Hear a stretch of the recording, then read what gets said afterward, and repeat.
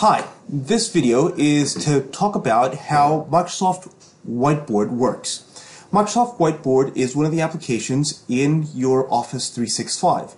And once you open it, it looks like a screen like this. Let me just move myself out of the way.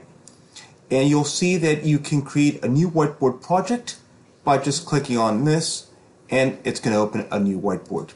So let me just take you back to one of the whiteboards I've already created. And there we go, it's open. I'll just put my face here on the side, and let's see how it works. You'll see that here on this whiteboard, I've already brought an image from another Microsoft file. So if I go to one of my PowerPoints, on this PowerPoint, I had created this diagram. All I did was I copied, and then I went to my Microsoft Whiteboard and I pasted it as an image. Now the convenience of doing that is that now I have a diagram that I can put on my whiteboard, and I can use the different colored pens to actually talk to that diagram.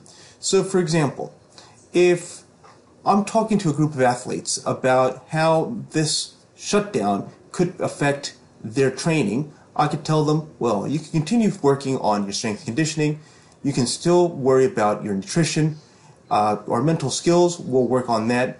What's being affected during this shutdown will be your on-field stuff or your on-court stuff, depending on the sport.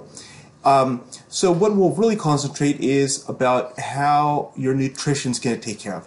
Notice that but when I'm using this whiteboard, I'm using my mouse to move around. I can choose different colored pens, so I can say this, and I can write with this. This is important,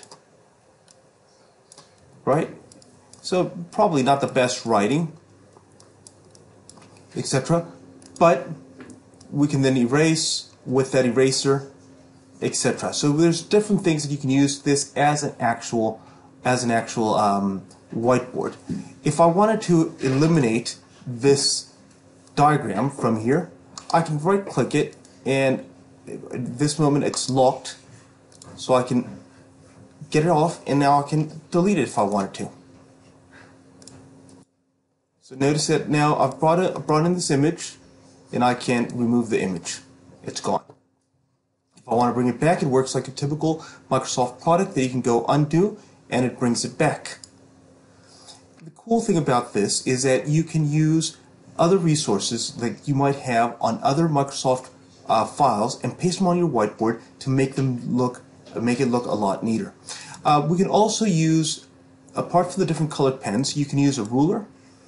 And notice that if I use a ruler, I can now draw a very straight line on that ruler.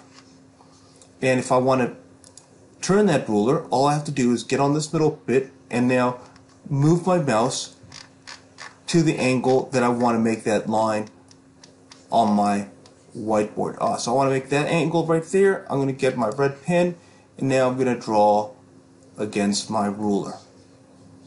There we go. Cool. And now I'll turn off my ruler, and look at that. I have perfect straight lines because I've used my ruler. You have the lasso effect, which allows you to pick up different things and then move them around, for example, to a different part. And you can delete that. If you're not going to be using your pens, you can also insert a note, right? You can have a menu. Maybe I just want to use text, and actually this is actually much better because by inserting text you can write a lot clearer. This is a test MS Whiteboard session. So notice now that I've been using text, I've been able to write quite neatly on my whiteboard. I'm going to now go back to the lasso, and I'm going to clean up this whiteboard up. It's like we would do in a normal class when we have a lot of writing on our whiteboard. This I'm going to also remove because I don't need those post-its. Let me just, I'm going to get that post-it and remove it. Please note that this video of me speaking is only it's a different software. It's a video that's sitting on top of the screen at the moment, so I can actually explain this to you. This is not part of Microsoft Word, Microsoft Whiteboard. But please do note how we can use Microsoft Whiteboard.